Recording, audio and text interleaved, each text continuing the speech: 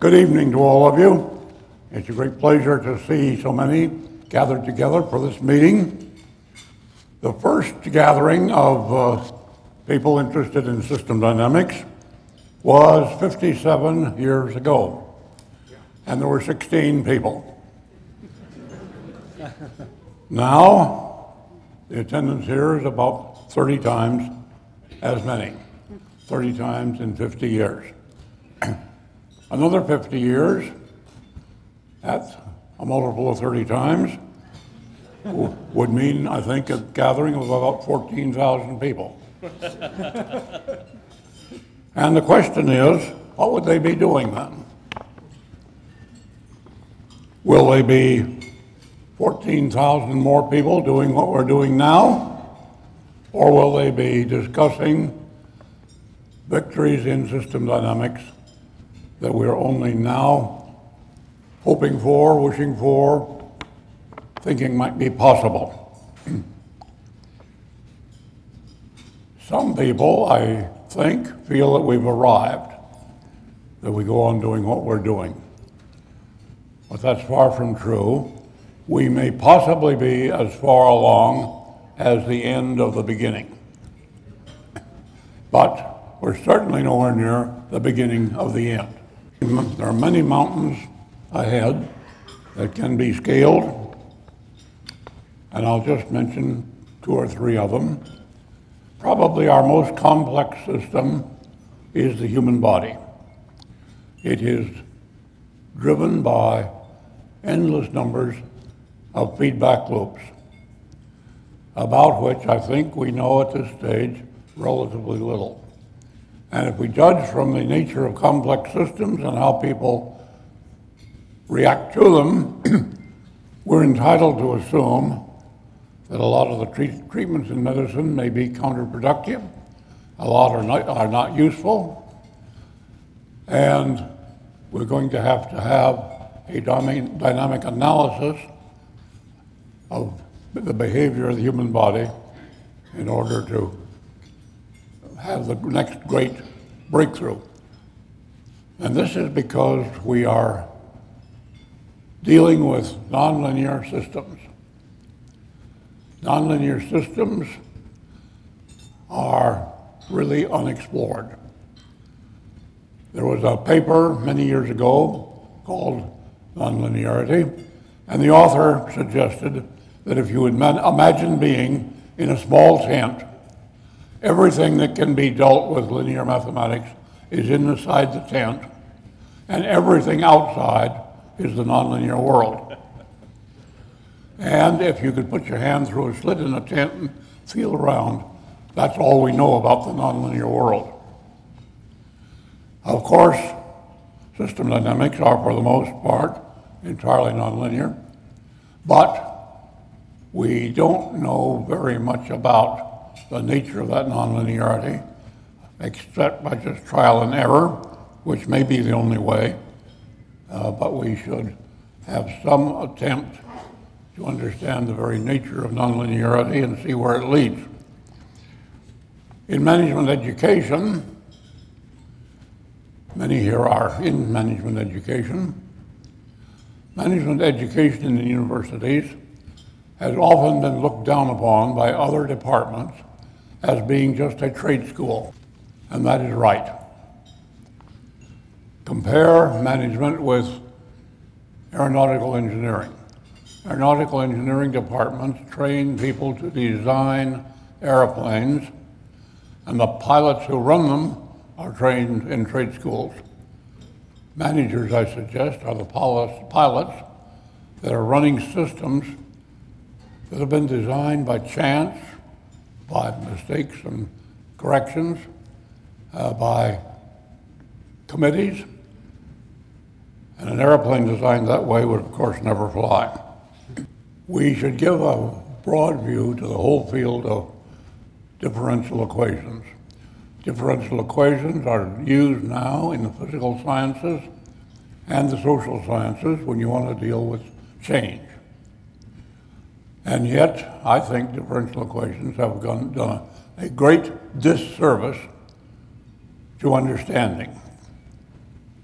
Mathematicians have had some difficulty defining a derivative, and there's a reason for that. There is no such thing. Nowhere in the physical world, nowhere in the social world is a derivative actually taken. The real world only integrates. And of course, in system dynamics, we deal with dynamics through integrations. And differential equations is doing quite a lot of harm. It produces a reverse sense of causality in many people. I have had MIT students argue with me that the water flows out of the faucet because the water in the glass is rising. That's what the differential equation says. Differential equation says the flow is a derivative of the water level. That places the water level as the driving force for the flow. I've had two doctoral students from our Department of Computer Science come over. They've had all the mathematics, all the differential equations, all of the theory of solid-state physics, and they've built probably a two-stalk model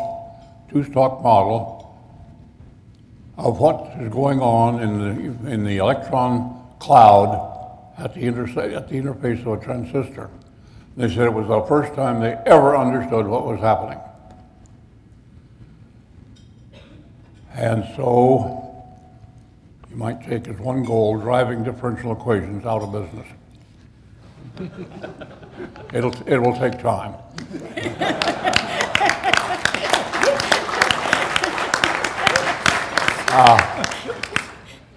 Now we might look at the future. People wonder what the future holds.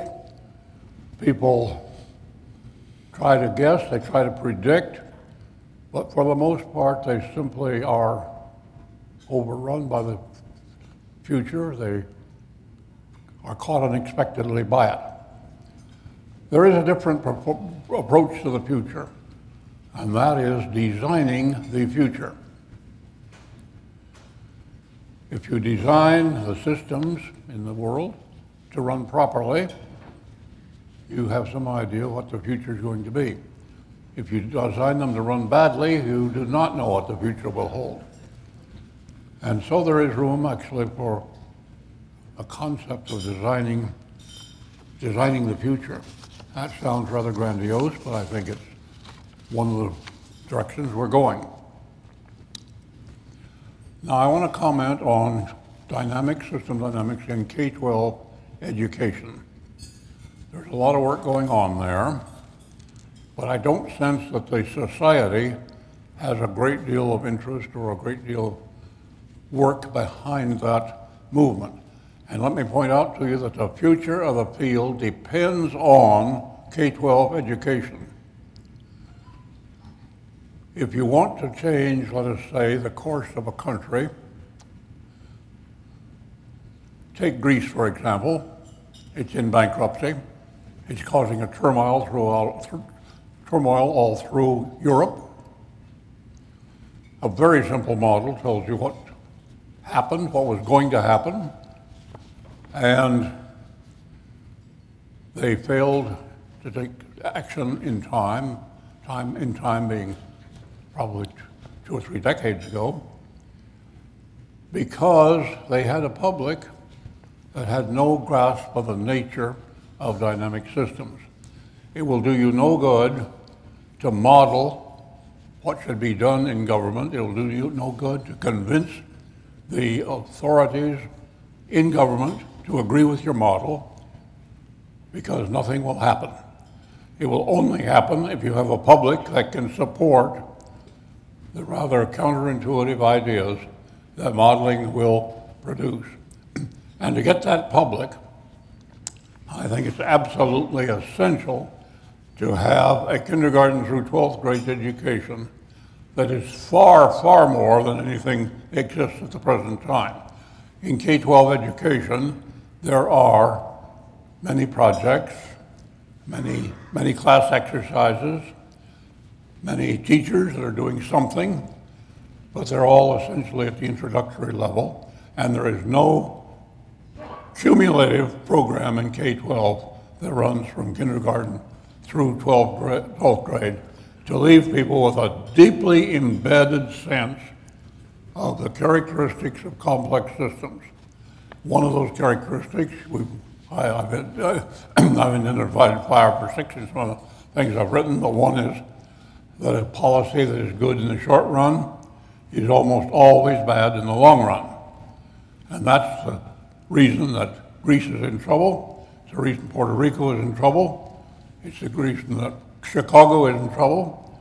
And it's the reason that other countries, including the United States and European countries, may be in trouble in the future. Because the short run, you borrow money to give current benefits to people, and you run up a big debt, and eventually that system comes to an end. And it's only through a public understanding of some of the fundamental natures of systems, very deeply embedded. You will not get it from a book. You will not get it from seeing a few models. You will only get it by having it driven home for 12 years. And it will take the form of models. It'll take the form of looking around your city for examples. You will read the press to look for models. You will read history to look for those same dynamic behaviors until it is just so fundamentally built into you that it's one of the first things you think of when government decisions are coming along.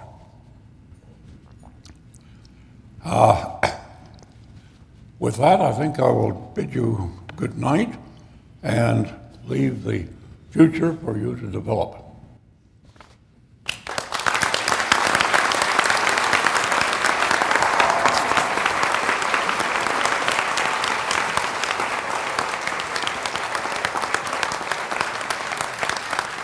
You don't have to get up.